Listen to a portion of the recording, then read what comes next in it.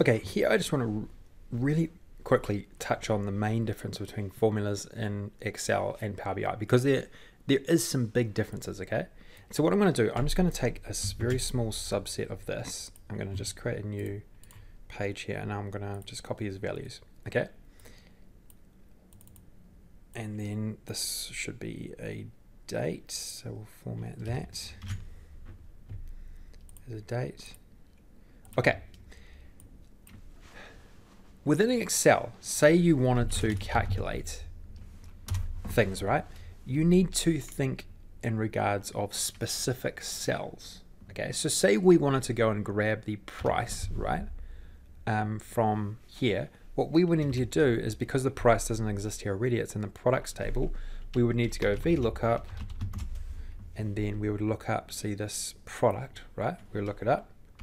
Then we would go and find the table array. So we would say come in here, and we might go, let's select, actually no, it needs to be from here, doesn't it? Product ID, and so in the 7th column, so we'll select that, and then we'll go 7 and then 0.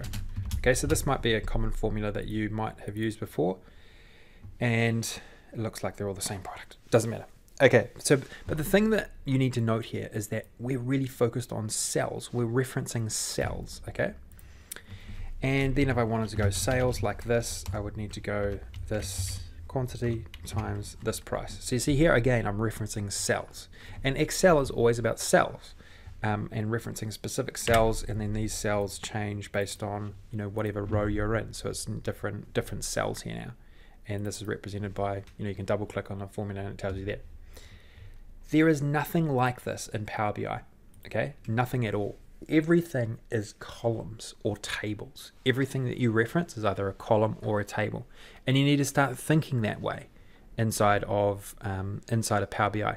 No matter if you are in a doing a calculated column, if you're calculating something as a calculated column in here, or you wouldn't ordinarily in here, but you'll see here, if we come, let's go to our dates table where we did create a calculated column, right? Just click on the end here, short month. So you see here, I'm always referencing columns. And this is exactly the same with DAX measures, okay? So when we come back in here, let's have a look at our total sales. So you'll see here that we're referencing a table, and we're referencing a column, and we're referencing a column. And the calculation is created by the filtering that we have in our model versus what is in a specific cell. So you see here that we are filtered in this particular table by the date, and the date is coming from our model up here. It's one of our lookup tables, and via this relationship it's placing that filter on our measure, okay, and that, over that calculation.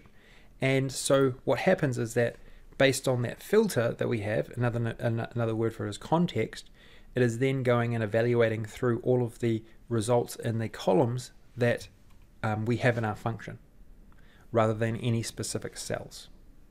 Okay, so that's basically it. There's nothing more to say about it, but that's just, it's sort of like a mindset shift, okay? And it's also going to make you think twice about creating calculated columns, which is another thing I just don't want you to do, especially when you're running, you know, calculations in a fact table, or a table that is large with your, like a transactional table, or, you know, a table that iterates through all of your key numeric numbers. Okay, let's round off this section and we'll move on to the next one.